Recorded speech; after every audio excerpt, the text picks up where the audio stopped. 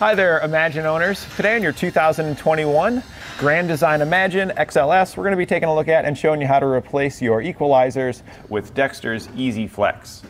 And this is what our equalizers look like when they're installed. We can see that it replaces our old one here. We also get heavy-duty upgraded shackles with it. And these are wet bolts in them, so we can grease those to ensure that they stay lubricated and operating for a long time. I personally prefer wet bolts over the plastic bushings because if you're maintaining your wet bolts here and keeping them greased regularly, they will usually significantly outlast the plastic ones. Now, I will say if you don't ever want to have to maintain your trailer and do any greasing on it, I would recommend to stay with the plastic ones because they will outlast these. If you don't grease these, they don't last very long. But if you grease them, they will last quite a bit longer. You can see the main difference here though between our old one that we replaced and the new one, or the ones that's probably on your trailer. We've got a dampening mechanism that's here in the center that will take the impacts that it's transferring from one axle to the other one when you hit bumps down on the road. It's a nice beefy rubber piece here in the middle that absorbs all that. And this is a great upgrade if you're finding that your bushings and stuff are wore out on your shackles or on your leaf spring ends. You can grab this kit and you're not only going to be fixing those damaged and broken parts, but you're going to be upgrading it, which is going to just extend the life of the components in your trailer. And the way it extends the life of the components in the trailer is, again, you're absorbing a lot of that road impact. So cabinets and other things inside that rattle around a lot and get cracks and things on them, it's going to reduce some of that so you don't get it as much. And that's going to pretty much work across the entirety of your trailer. And all throughout it, it's going to help minimize that dampening, minimize the forces you get from the road by dampening them.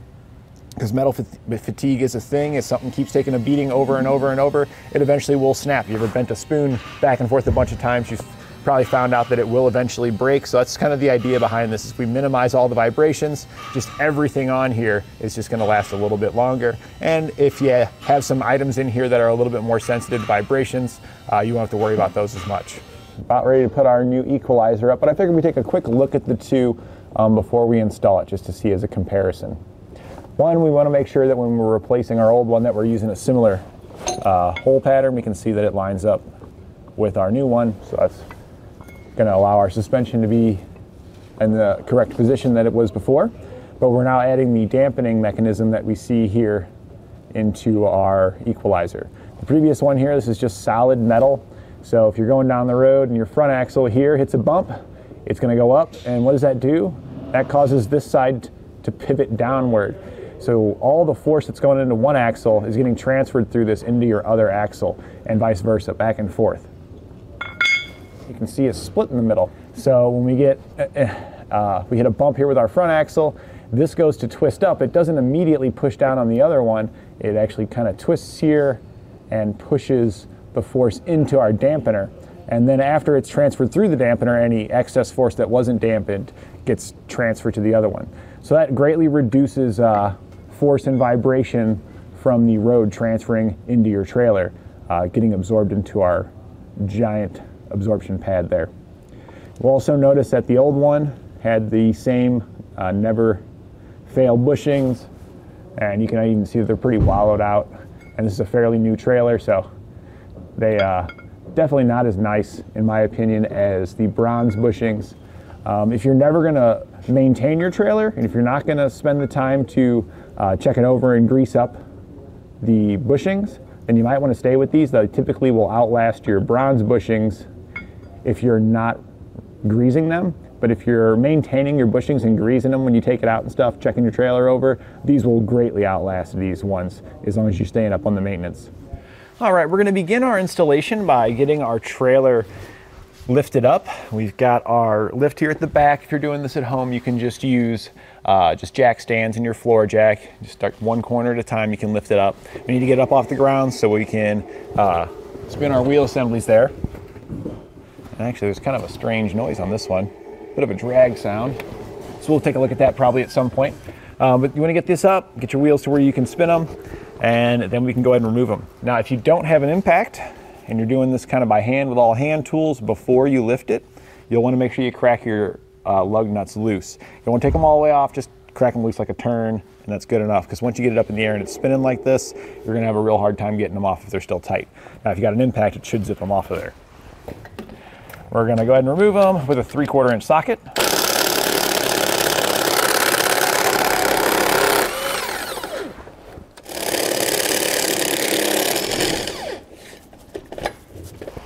After we get our lug nuts removed, we'll just set this aside, and we're going to remove the other tire on this side as well. All right, now we've got both of those guys out of the way. You're going to now need a floor jack and a jack stand, or what's even better is 2 floor jacks, because we need to support our axles here when we go to take our components loose to replace our equalizers. And having a jack under there is going to allow us to kind of shift those up and down as necessary to make sure everything kind of lines up. We're going to be using a combination jack stand jack. We've got these right here. So this is what we're going to be using. We'll just set that on there underneath. And if you look, that I've got a nice gap there between the jack and the bottom of the axle, because we may need to go down some when we're doing our installation. Like when we go to drive out our bushings to replace them with the wet bolts, we need to have it come down enough. So that's why we need to make sure we got that gap there to allow us to do so. So I'm going to now take my handle here, and we're just going to jack up the jack until it just touches right there on the bottom of the axle. And when you jack it up, you want to try to stay underneath the leaf spring stack. We don't want to jack up at the middle of our axle, which could potentially bend it. So yeah, that's it right there. We just need to kind of touch it. We maybe put like a hair of pressure on it, but that's all we need. Then we're going to do the same thing with the other axle. So now that we've got both of these jacked up, we're ready to start removing our hardware. All of our bolt heads are on this side, so we're going to be on the other side to remove the nuts. So you can go ahead and, if you got a creeper, grab one of those, because it's going to be easier laying underneath. All right, so this is the back side of our equalizer. These are those nuts that we were talking about here. We're going to remove all 5 of the ones you see here. We're going to use an 11/16 socket. A good impact should zip these right off of there, but if you don't have one, you might want to grab your breaker bar.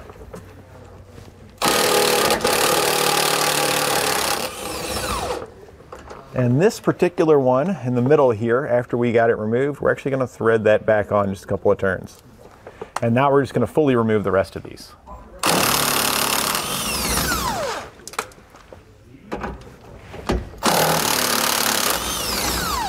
After you remove the pair of nuts, these guys typically just slide right apart. So it's not coming out of there super easy. That's no big deal. That just means we probably need to adjust our jacks here just a little bit to allow them to line up a little better. And I think what we're going to end up doing is we're going to loosen the front axle just a hair here. Usually as that comes down, it brings them closer together. It didn't, so that's no big deal. If loosening that one a little bit, we just tightened it back up. If that didn't do it, we can go over to the other one and try loosening this one a little. All right, that actually took us the way we didn't want to go. So all we're going to do now is just tighten it up and jack it up some. Because we're just trying to find like the sweet spot where these two pieces kind of sitting there by themselves, because usually they pull out of there fairly easily. And that's kind of a sweet spot right there. You can see I got good play in it, and then it pops out of there. It's really mainly what you're looking for there. So now that we got that one removed, we're going to do the same thing on the other one. Remove those nuts, pull that back piece off. Usually once you pull this one out, the other one slides right out of there because it's nice and free. Now for this guy, the reason we threaded the nut back on there really wasn't to hold this thing in here, because this bolt is pressed into this end. It's got a serrated edge on it on the inside of the bolt that's holding it in there. We put the nut back on it to protect the threads from the abuse that I'm about to put on it, because we need to just take our hammer and we're going to drive that bolt out. Now you could hit directly on the threads, but what can happen is you can mushroom the bolt and then it may not want to come out of there after you spread it open. It also protects the thread, so if we wanted to reuse this bolt, we could, because we're saving it from getting damaged from our abuse here. Just giving it a couple of good whacks until we get a gap. You can see it's moved here, it's come out some. And once you get it started, it drives out significantly easier. And we can go ahead and remove this nut now. You can see how loose it is in there. And we'll just pull it right out.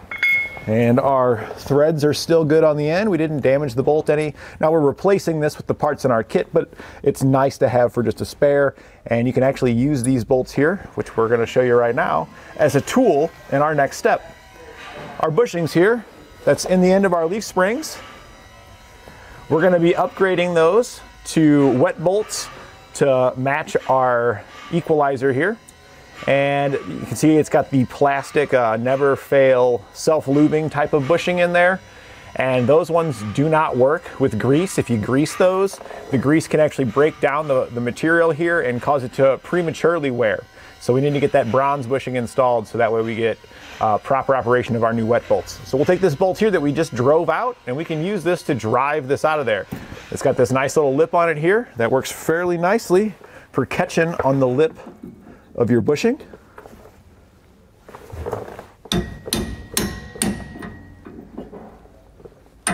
And we can just knock it on out of there.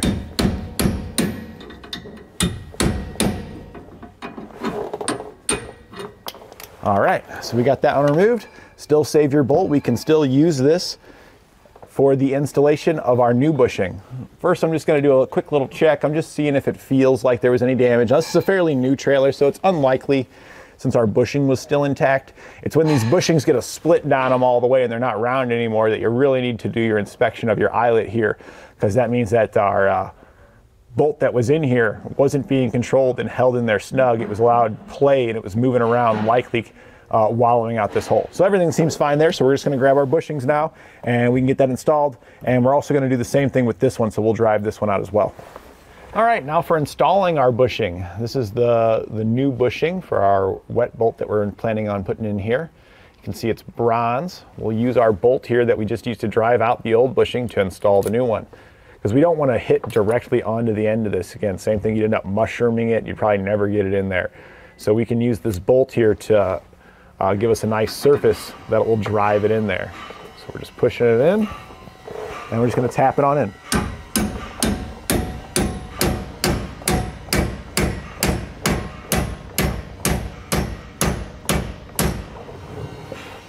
All right, and we're bottomed out. Same thing here, we bring it out. I always like to put the nut on there just as a precaution.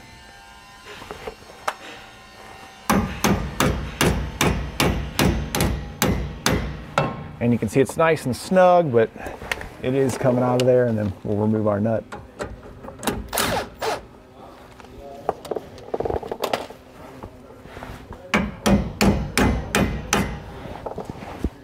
And we can even use one of these guys to finish tapping it through. And there we go, we've got our bushing replaced. We'll just repeat that for the other eyelet over here. So they already are installed here on the equalizer, so we don't need to do anything there. And we don't need to install one here in the middle. And we actually don't even need a wet bolt here in the middle, because you can see there's the bushing there. It pivots on this piece, and there's our grease fittings there for greasing that. So don't use a wet bolt on this one. All right, so now we'll grab our bolts from our kit and we'll get those installed on there. You will get a little bit of anti-seize. That's for that non-wet bolt. Just so when we go to, if we ever have to service this trailer, you know, in years down the road, and we need to replace this potentially, you know, who knows how many years it might be. If we don't put the anti-seize on there, it just makes it more difficult to remove this. So this is just kind of taking care of that next guy. This is a different size bolt than your wet bolts too, so it has a different size threads on the end here for the nut. So just pay attention to that. It is a different nut than the other ones. It doesn't have the same kind of shoulder that you see there. So we can go ahead and get this hung. I'm gonna just cut this open and put some on the shoulder of our bolt here. Take our equalizer here. You can see there's no front and back on these. It's just a mirrored image of itself, so you can just lift it up there. And then we're gonna slide our bolt through. We're gonna go from the outside towards the inside like it was previously.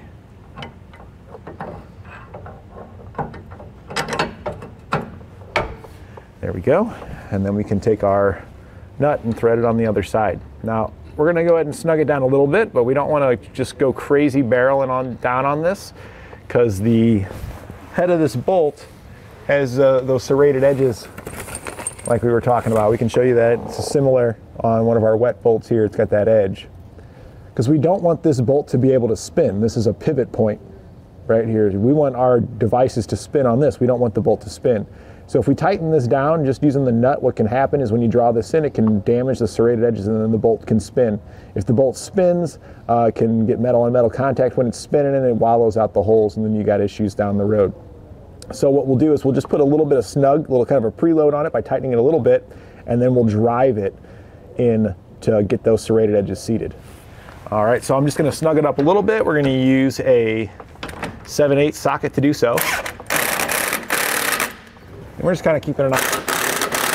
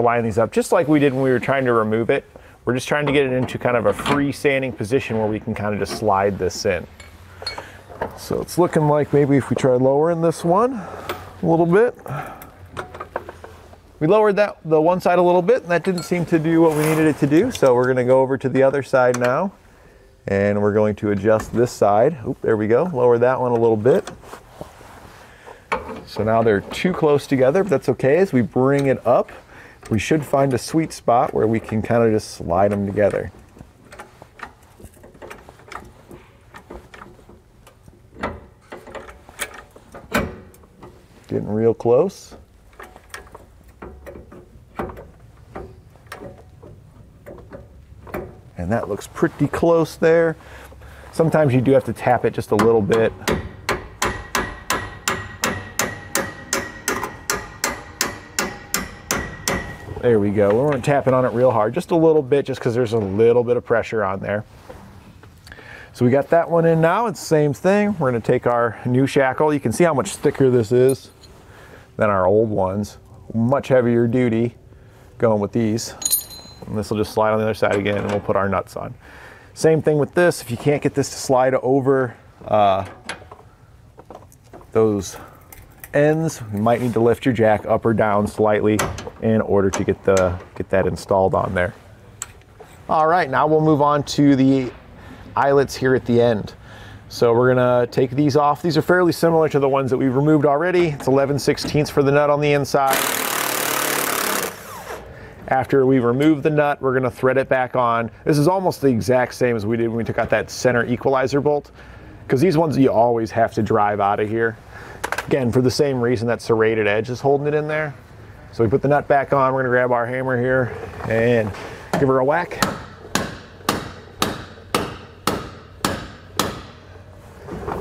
See if it moved any. We didn't get any movement, so we gotta keep on going.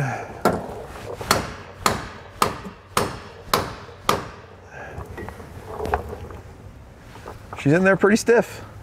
We'll loosen up the nut just a little bit because it looks like it did move a little tiny bit.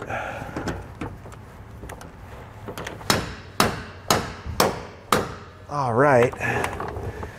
So she still doesn't want to seem to move. So what we're going to do is we're going to lower our jacks down just to make sure we don't have any pressure on them. That's why we tried to just barely touch it before. But now that we got this new equalizer installed, it's possible that the thickness of the metal is just a hair sticker and stuff, so it may be putting a little more pressure on it than we think that we've got. So we're just going to go to our jacks here, kind of relieve the pressure, and then just kind of retouch them to it.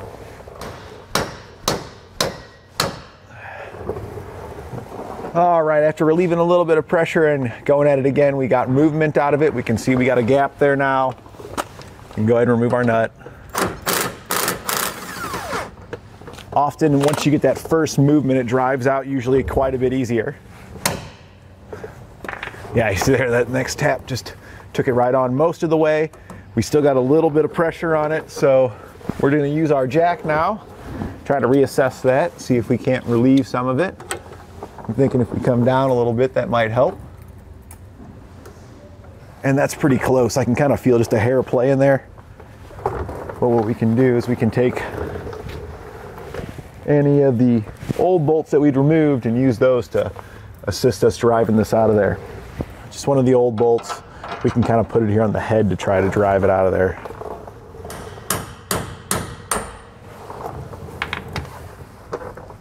Almost there. Still quite a bit of pressure on it.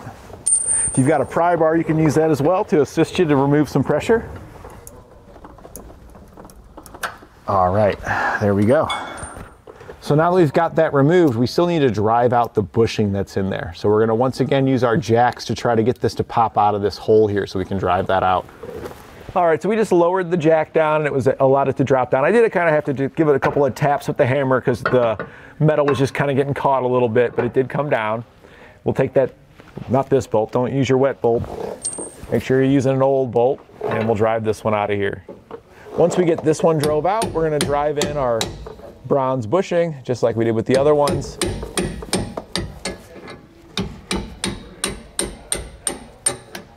All right. Now we'll get our bushing, we'll drive that in, and the other leaf spring that you've got on your other axle, on the very opposite side on this side here, you're gonna have another one of these. So we're gonna be repeating this another time over there as well. All right, so now that we drove the new bushing in, we're gonna be lifting up on our jack, trying to get our eyelet to line back up where it was. And if we look in there, we can see that we're too far towards the rear. So what we're gonna do is we're gonna actually bring this up higher than what it's intended to be. And then we're gonna go over to the other side, our front axle here, and we're actually going to, looks like we're gonna be lifting up a little bit on this side, and that's gonna draw, you see how it drew it towards the front a little bit for us? It's kind of pulled it that direction. We can then come back to our other jack. It's easier if you got two jacks. You can do this with just a jack and a jack stand, but you can see how having 2 points of movement really gives you a lot more fidelity in what you're able to accomplish here. And now we'll bring this one down a little bit. And you might have to tap it a little bit. There we go. Looks like we need to come down just a little bit further. And that's looking like that's probably pretty close. So we're just gonna assess, grab our wet bolt here and see if we can't get it started in there. It's looking pretty darn close there. And we want to be able to slide it in if we can. We really don't want to have to drive anything in if we don't have to. We're pretty close here. Might just see if we can't tweak it with the pry bar a little bit. All right, looks like we're gonna just have to move the jacks a little bit more. We're not quite there yet. Looks like it needs to go slightly towards the front and slightly down just a little. So for front, remember that was lifting up on that front axle. So we're gonna go ahead and do that a little bit. Okay, we're just a hair high, which isn't necessarily too bad because we can always kind of push down just a little bit. Because these leaf springs, every time I've gone to do a job like this, the leaf spring stack always cocks just a little bit one direction. And so you're gonna have one side that's slightly higher than the other, and just kind of makes it difficult to get these installed. It's usually pretty common for these end bolts to be more difficult to install than the entire leaf spring portion in the middle. All right, so we got that to slide in.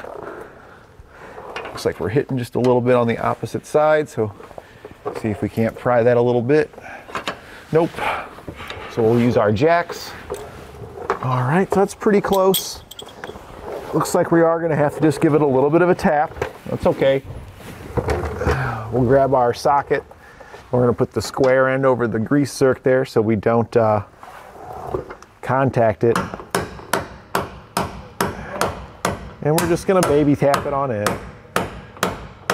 All right, so now we've got it all the way driven in to the point where our serrated edges have contacted our surface. And this is just like the other one there. We're gonna put our nut on, pull a little bit of pressure on it, drive it in, and then just kind of back and forth to get this one fully drawn in. All right, now we got this one fully installed. Again, it was the same process as that middle one. We tightened this up. We drove it with that socket on here to prevent from damaging the zerk fitting until we got it nice and flush.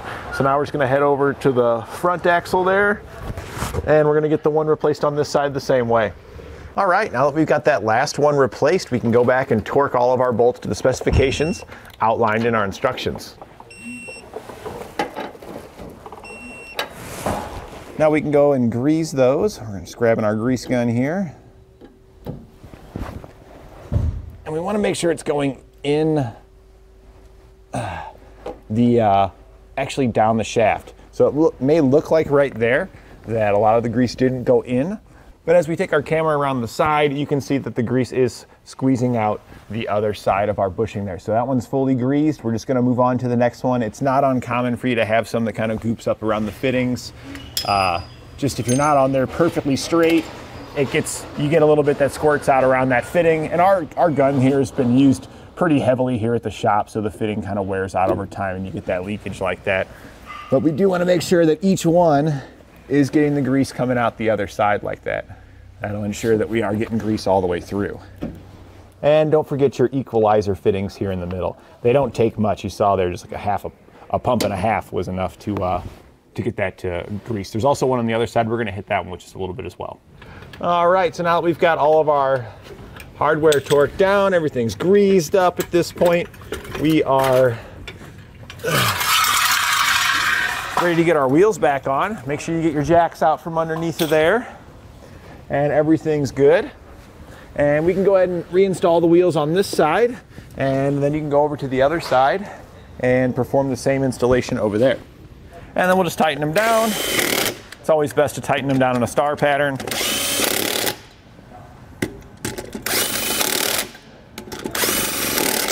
And then once we get it all back on the ground after finishing on the other side, we want to make sure that we torque all of our wheels to the manufacturer's specifications. And that completes our installation of Dexter's E-Z Flex on our 2021 Grand Design Imagine.